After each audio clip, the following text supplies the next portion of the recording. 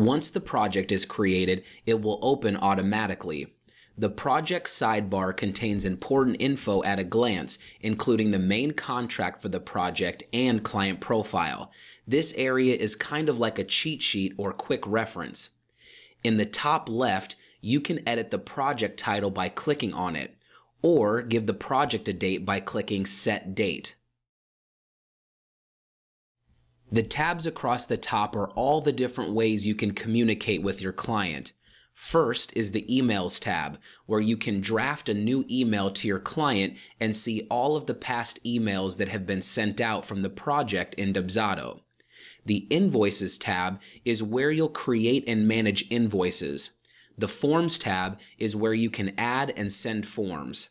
The Appointments tab allows you to send scheduling invites, and the Workflows tab is where you'll manage automation on the project. We will be covering all of these topics in more detail in later lessons. The Tasks tab lets you add a task associated with this project. If you set a due date on the task, it will show up on your Dubsado calendar.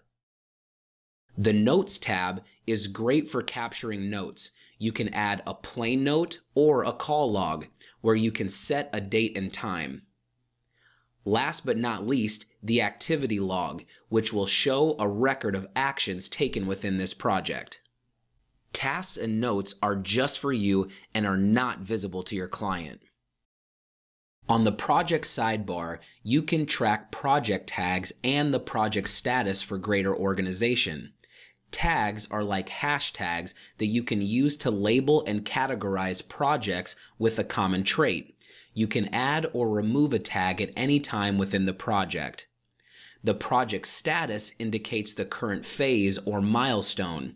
When your project progresses from one stage to the next, like converting from a lead project to a job project, you can manually update the status inside the project.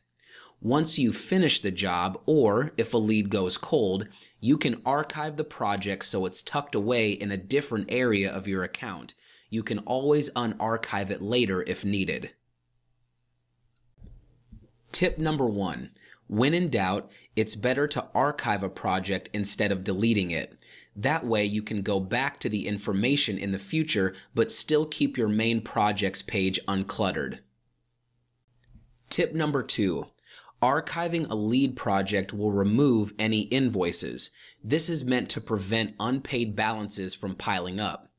All other information will be saved should you wish to unarchive the project in the future.